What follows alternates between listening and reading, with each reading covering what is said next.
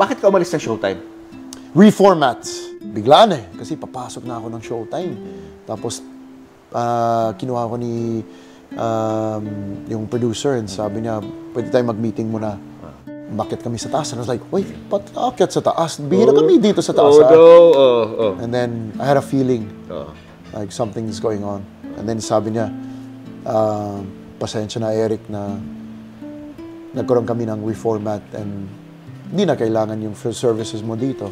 I took it on the chin and I said, thank you. Kasi kilala na ako dahil sa inyo. And I'll always hold that to my heart na Showtime. Maraming salamat. Direk Bobet, thank you so much.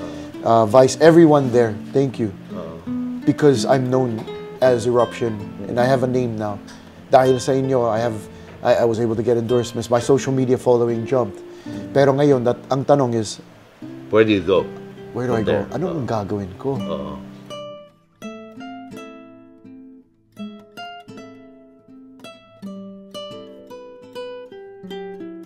So, I remember going out the elevator, I just said a prayer.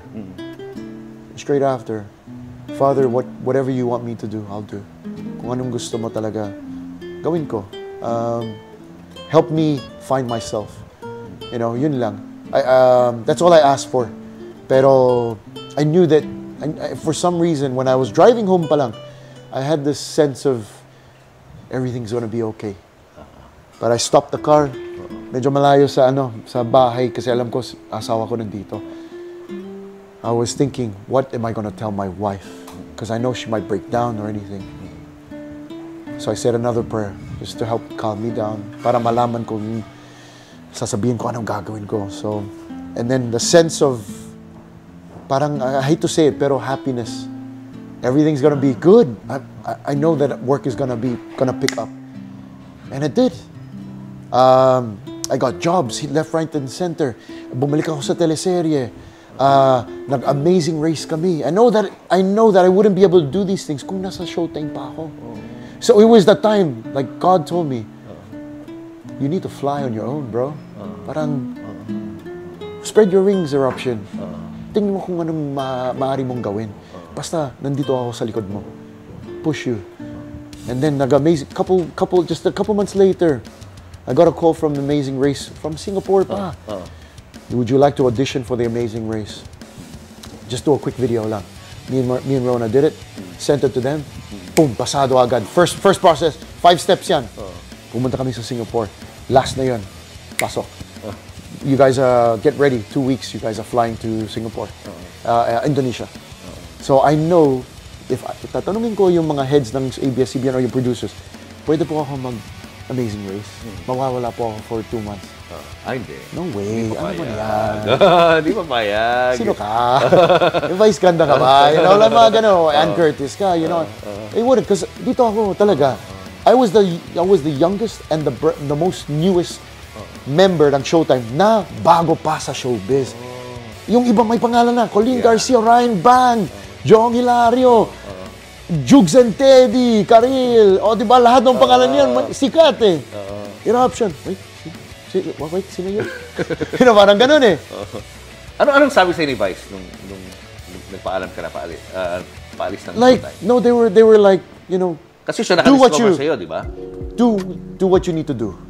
This is your time to shine on your own. And they said, we hope that you're okay. Yun lang. That's it. So, lahat sila, they sent their messages and hope you're okay. We know you got this. Kaya mo to. And you know, and I know my friends. It was actually hard to say it like on social media. How did you tell her about it? I didn't say anything. I did not even release any statements or anything until like 6 months later. Kasi ang dami nagtatanong, wala si Eruption, wala si Colleen.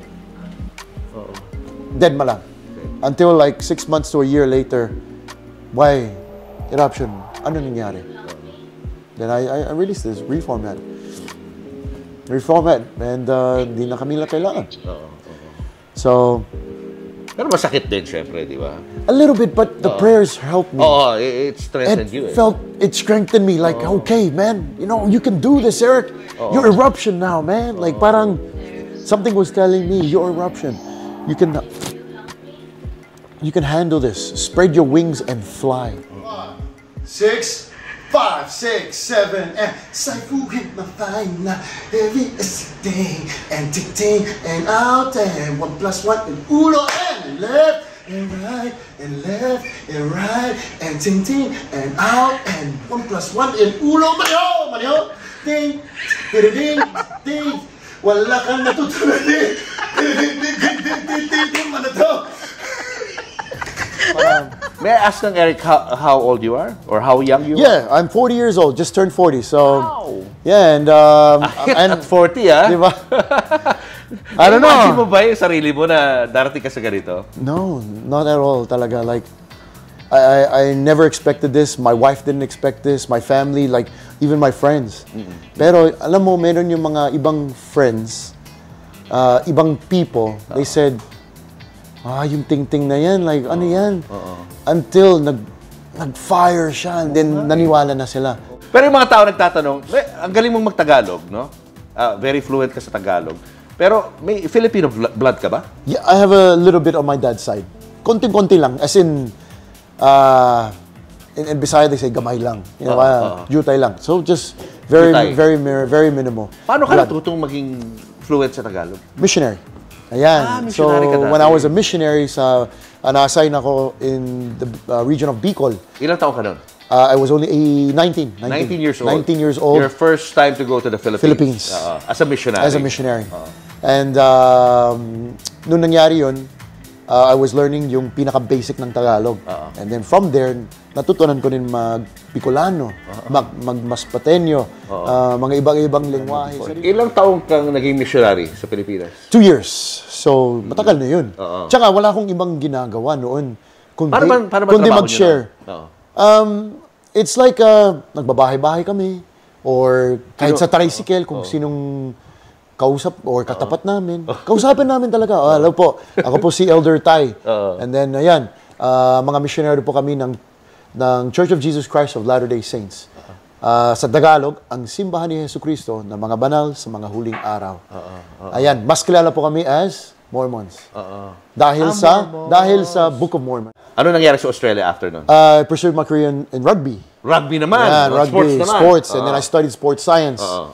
And then almost lahat ng trabaho, pinapasok ko na, so from concreting, like labor work.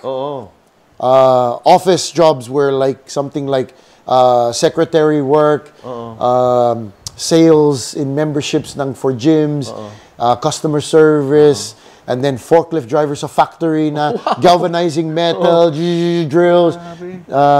I did almost lahat. Sobrang busy ako nun. Maganda yung pera, pero I'm working around the clock. Kasi walang masyadong pahinga. Kasi after yung work ko, papasok ako sa isang trabaho. After yung work na yan, papasok ako ng rugby training. After training, papasok ko na sa bodyguard. Security guard. Wala yung mga security guard. Ginawa ko rin yun. For 7 years. Security guard lang ako. Pero maganda yung sweldo namin sa Australia. So from security guard to bouncer, then to manager, supervisor, and then to bodyguard work. So lahat ng lisensya ko, nakuha ko, firearm license, first aid, response, basta almost lahat ng trabaho. Yeah. Ikaw pala original Racket King. Racket King talaga. Racket mo na time na yun. So sanay ako magtrabaho ng matagal. Ang family nyo hindi well off? No, hindi well off. Pero ngayon medyo okay na. Pero noon talaga nung bata ako, na-experience mo talaga yung hardships nung bata ka. Like how hard was it when you were growing up? I know that my mom was working around the clock making clothes. And then yung tatay ko, janitor lang. Janitor. Sa hotel. Regent Hotel, sa mga 4 or 5-star hotels. Ilan kayo magkakapatid? 3 kami, ako yung bunso. Anong mga memories mo nung bata ka? Yung hardships ng bata? Marami talaga. Like, I know that we could never afford a car. Like, alam ko, there were times where we had to get BMX bikes so I can go to school and stuff like that. Naramdaman ko rin na every car na nakuha namin, puro, alam mo yung second hand? Ito, third, fourth hand na.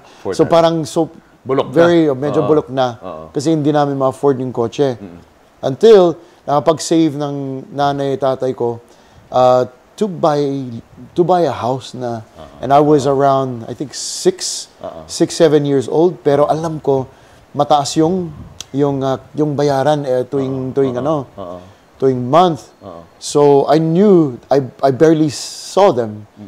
But lucky enough, meron akong 2 kuya na nag-guide sa akin na habang nasa bahay kasi alam ko wala si tatay, nasa trabaho, si nanay, mamaya uuwi kasi overtime. But one thing na natutunan ko is every Sunday we have church. Magkasama kami. Kahit ano mangyayari or anything, we will always go to church in the morning, 7 a.m., gising na, breakfast na agad, out the door, 8 a.m., papunta ng church, 8:30 na, ready na sa church. And then, church back then was 3 hours, so uwi namin 12 o'clock, yan yung breakfast namin, lunch, and something like that. So naranasan ko rin yung malit na ulam, tapos maraming patatas. Sa amin, patatas, hindi kanin. Patatas tsaka taro. Taho style na, we call it taro. Very starchy yung pagkain. Yan yung kasama sa ulam lagi, hindi rice. Rice every now and then eh. Yeah. So, yun, kaya malalaki yung mga Tongans, mga Polynesian. Malalaki. Si Darak? Ano ba si yun, Darak? Samoan. Ano yun? Magkapit bansa din. Tonga, Samoa. Like lahat ng culture, or you can say kapit bansa, like Samoa, Tonga, Cook Island, mga Fiji, Hawaiian, natututo namin yun ng mga bata. Yun ang basic, Yeah, when they're kid. So when in school, it's a part of their curriculum to learn like part of the cultures of other. Preserve Yes, yung yes. culture ng ano. So that the kids, when they grow up in the new alam generation, nila. alam na nila. Kahit nila ginagamit, di Yes, ba? yes. Yan ha? 1, 2, chest up. Just pero hindi ko sasabihin na. Yung You just face. have to remember. So 5, 1, 2, chest. Yung facial. And then facial. Yan na. Dapat yung parang galit. Yeah. Alright, ready? Okay. Okay. 5, 6, 7, and... Hey! Diba? May dila. Ay, may dila. Ayan, may dila. May dila. Okay. Tawag Then na it's like, tawag. ah! Okay. Ayan. Okay. Alright, ready? So you're 1, 2, chest up. Alright, 5, 6, 7, and... Bakit sabi ng mga tao pag napapanood ka, parang si Darak. Oo. Kasi halos magkalahi kayo, di ba? Magkalahi. Yes. Oo, tapos pareho kayo malaki yung katawan. At mahilig pareho mag-gym. kayong nasa showbiz. Showbiz. So, And yan. you're on your way to Yeah, becoming our own rock Right, sa Pilipinas. Kaya sobrang thankful din ako. Daming fans on The Rock, and then they always support me like, oh, si Eruption parang The Rock ng Pinas, type of thing. True. And I, pero alam nila, he's Eruption. May sarili siyang may pangalan sarili na, Eruption yan eh. Oo. Di- Paano ka diba? ba naging Eruption? From Eric Tai, ba't naging ganun pangalan mo? Yun, I played for the Philippine Volcanoes for the national rugby team. And then, nung na-discover ako ni Direk Bobet with Vice Ganda sa Showtime, before I became a host on the show, thankful to them, sabi ni Direk Bobet na bago ka maging mainstay, hindi pa ako host pero mainstay, like parang family ng Showtime. Ang pangalan mo ngayon is Eruption. Hindi na Eric Tai. Eh, syempre, unang-unang direct, papakit ka nun. Okay, Eric yan ang pangalan ko. Pero sabi niya, sinong idol mo? Syempre, sabi ko, The Rock. And then sabi niya, is that his real name? Totoong pangalan niya ba? I was like, hindi. His name is Dwayne Johnson. Yun. Dwayne The Rock Johnson. Ikaw, Eric Eruption Tai.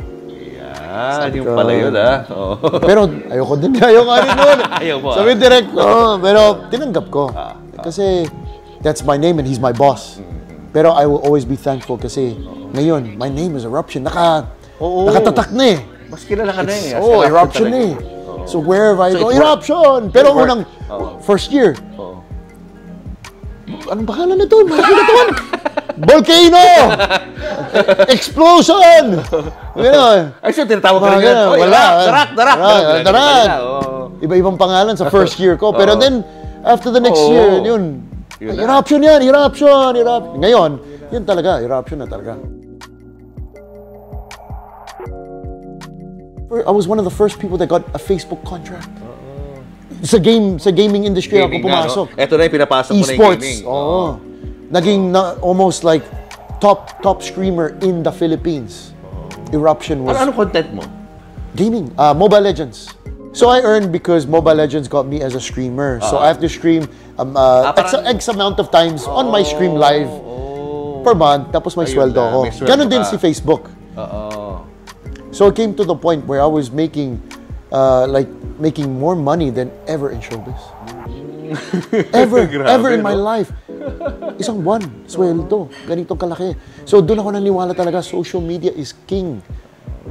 Content is king. Hindi showbiz gives you avenues, streets, pero ito talaga social media is highway.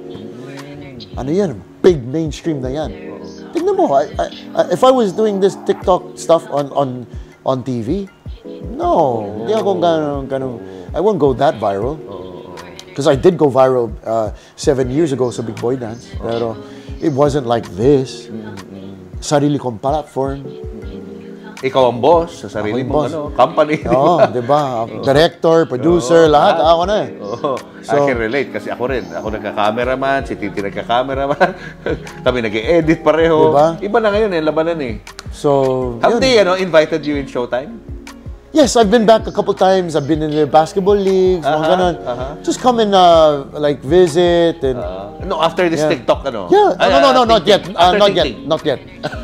Not yet. But I've been everywhere else. I think I've done 10 guestings in the last couple weeks pa lang with my Ting Ting squad, and I'm thankful for the boys, the Ting Ting squad boys. When I tell them, boys, we have a racket here. Saan? Kailan? Anong oras? They're active. They know na mainit eh. So we have to strike while the iron is hot.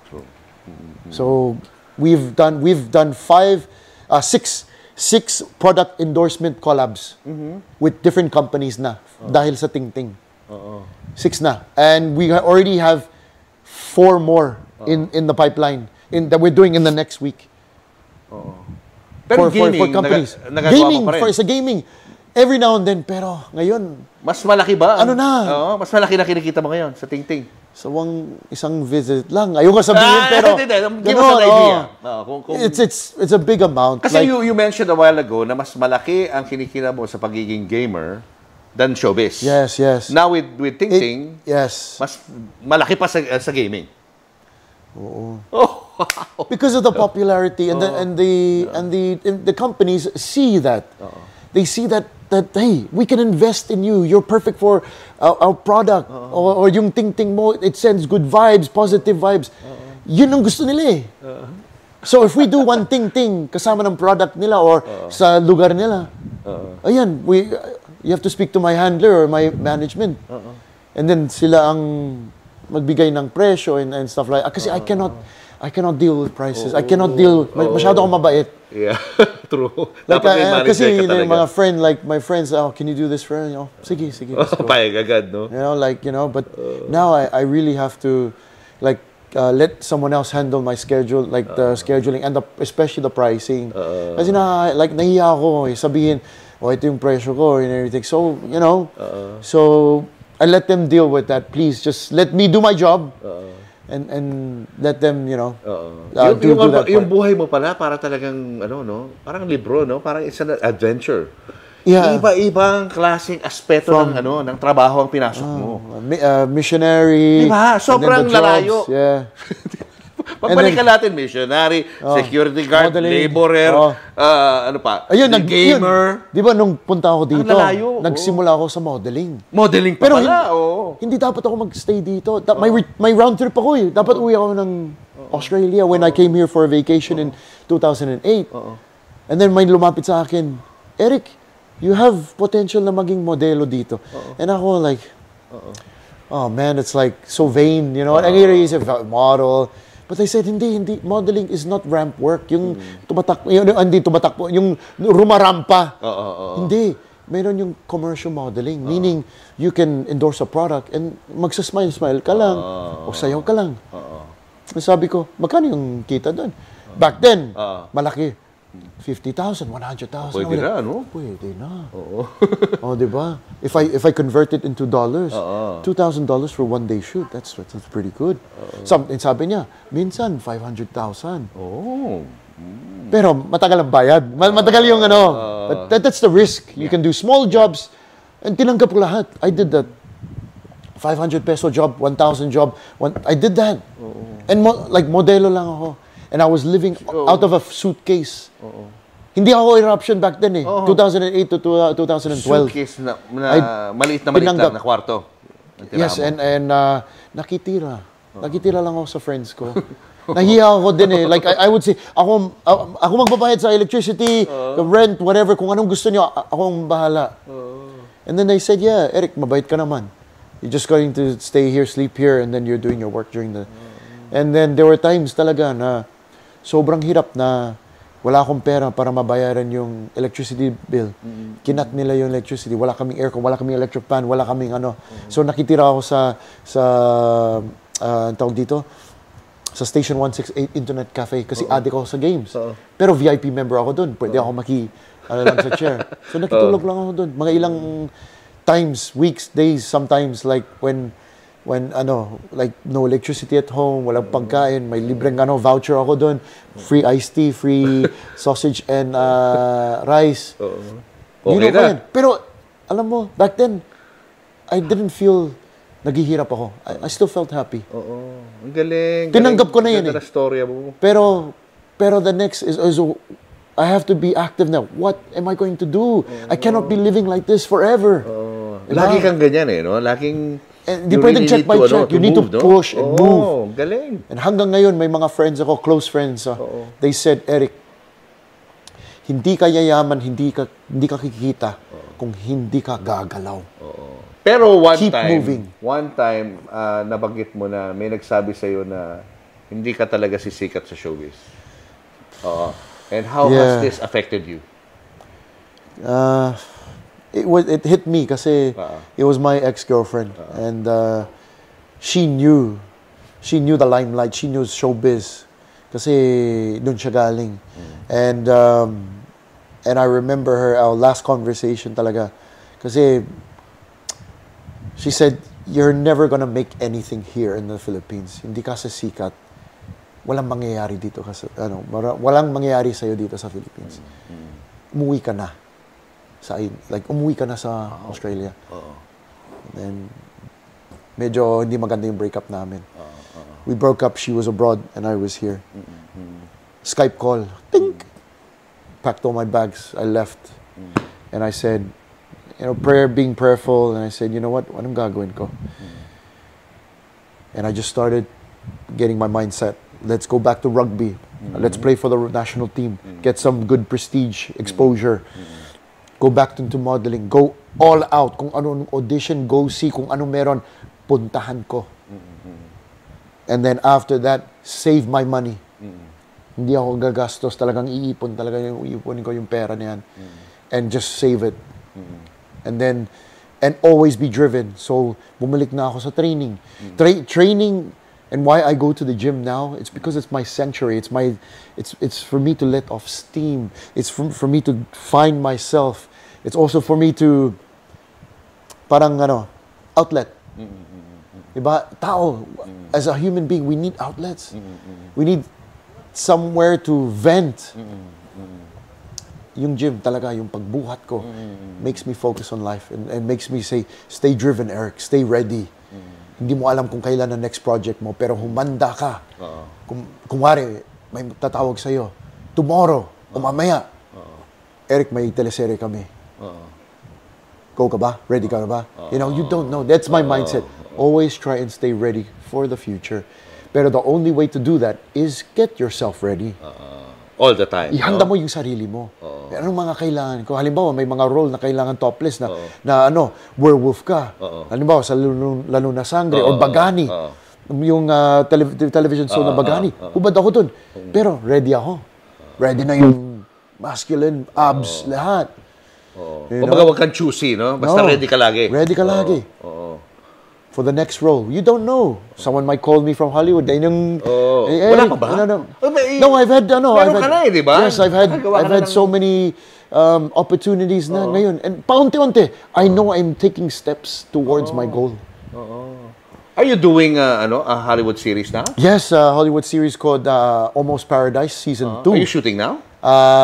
We just finished the second season, pero I have a few scenes that I have to reshoot.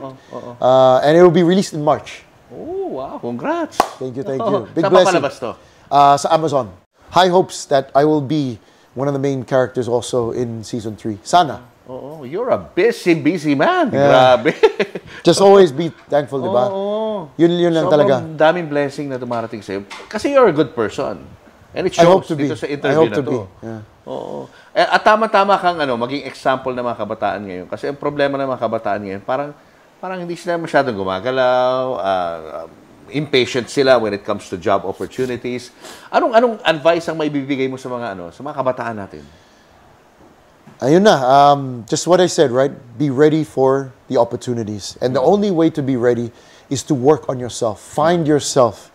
Find what you're good at. Kung anong talagang hilig mo, and then you have to study it. You just don't have to go kasi love ko to eh. No, you have to be smart about it. Can this make a future? Can this make money? If not, then you're gonna have to find other ways. But don't leave it. Halimbawa, yung sayaw dati. 10, 20 years ago, I never thought that sayaw will make me money. It should be still there. Work on your craft. Refine it. Kasi hindi mo alam kung kailan mo kailangan gamitin. Tapos pagdating naman sa mga frustrations, disappointments, how do you handle that? Take it as a point where when one door closes on you, for sure, there's gonna be another door that's gonna open. And hindi mo alam kung kailan. And how many doors no? Ngayon, there's so many doors ngayon, and I have to really harness and focus on some of the doors lang. I cannot go into all the doors. We cannot be there at all at once. Hindi tayo Diyos. We have to focus on a few doors muna, focus on ourselves, and most importantly, don't forget God in your process and your family. Yun talaga no? It's the reason why I work so hard, is because of my son. I have a 3-year-old, and like last night, I'm so busy. I did 4 jobs yesterday. Pero coming home to see my son, he's gising pa, giving him a hug and telling him, hey, hug your daddy. And he hugs me, give me a kiss. Gives me a kiss, And then see my wife, I know my wife is working so hard right now. And I know, kahit din siya, umaabot din sa kanya yung stress ng work. Because there's so much work. But we have to focus on only, because hindi tayo superhuman eh. Hindi tayo Superman. Na pwede tayo dito. No. Really have to pick our battles na eh. And always be thankful kung saan galing yung blessing na yan. Thank you so much. Thank you, Jules. Ang daming na-inspire ng mga viewers natin sa mga narinig namin sa iyo, Eric. And we're excited for the future of Eric Tai. Thank you. Thank you so much, Jules, for having me, and Tin as well. Maraming salamat. And for coming here to my home. Thank you for your time. Thank you so much. Appreciate Good luck. Appreciate it. Although hindi siya showbiz si Rona, ikaw lang talaga. Ang daming temptation. Lalo na ikaw, you look like The Rock. Next, mas gwapo ka pa kay The Rock. Maraming temptation, di ba? Or nagpa-flirt na lang. Yan na lang. So how do you say no?